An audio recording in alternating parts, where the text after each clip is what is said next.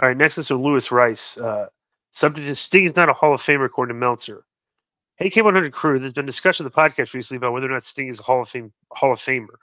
There's a video on YouTube from 2012 where Dave Meltzer claims that Sting was not a Hall of Fame level draw or worker. Go to quote Meltzer below and have included a video link at the bottom just in case the quotes need to be fact checked. The video is longer than what you like to play in the podcast, clocking in at 8+ minutes. Yeah, so we're not going to listen to that. So let me see here. Here's a quote from Meltzer in 2012, whether or not Sting is worthy of an induction to the Wrestling Observer Hall of Fame. Quote, Sting did have a run in where the buildings were full, but Sting was not the reason for WCW's success in 1997. There were a lot of reasons for the success in 97. 98 was bigger than 97, and by 98, Sting had already faded down, and Goldberg was a guy. Still waiting for that argument of what makes Sting cross the line. He's close. He was a big star, but was he a Hall of Famer? No, certainly not. You couldn't even argue that with me. I saw him in some great matches, but a lot of matches too. Is Sting a Hall of Fame draw? Not a chance. Not a chance.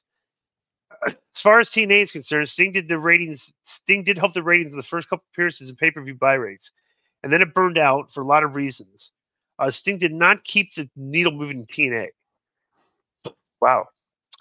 Before I ask my question to the K100 crew, I want to mention that I also watched these videos of Meltzer talking about Sting in 2023. I've not included any quotes because Dave does not address the topic of Sting being a Hall of Fame caliber talent. It will be interesting to hear Dave's comments about Sting's legacy once Sting officially retires. My question is, do you disagree with what Meltzer said, saying that Sting is not a Hall of Fame level draw and worker? Like, good God, of course not. No. He's obviously a Hall of Famer. The guy's one of the most famous, recognizable guys in the show during a period of the highest ratings. You know, that's silly. But what do you think, Konnan? Yeah, when the business was at its hottest, he was one of the most over stars and drawing big ratings. And not only that, for a guy that never wrestled in WWE, did you see the pop he got when he was in WrestleMania? Right. Yep. Yeah. Now, do you guys think that Larry Dallas got his whole Sting isn't a Hall of Famer shtick from Meltzer? Yeah, of course he did. Probably. Yeah. Probably. Yeah.